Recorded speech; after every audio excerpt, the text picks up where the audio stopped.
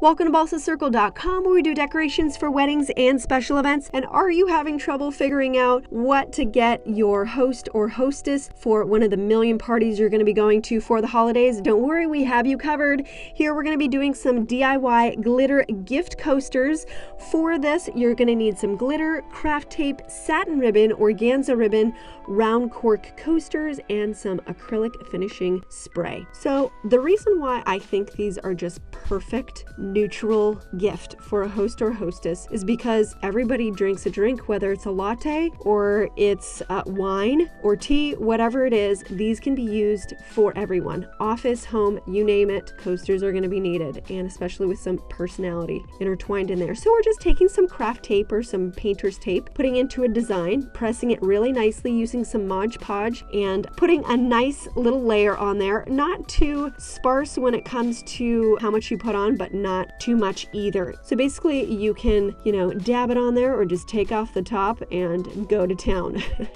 We put some wax paper down so we can definitely kind of pour it back, whatever that we didn't use. I would wait maybe 5 or 10 minutes to make sure it dries just a smidge, or do like us and not wait at all, and you can pull off the strips. But the longer that you wait, the cleaner the actual edges are going to be. So here we just use a little brush just to clean those edges up just a touch. As you can see, without the acrylic spray, you're going to have some sparkles that come off. But with that one, we showed that we used that Mod Podge spray there. We're going to have everything in the description below, so don't worry about where you're going to get it. Here, we're obviously showing you how to put some coffee on there.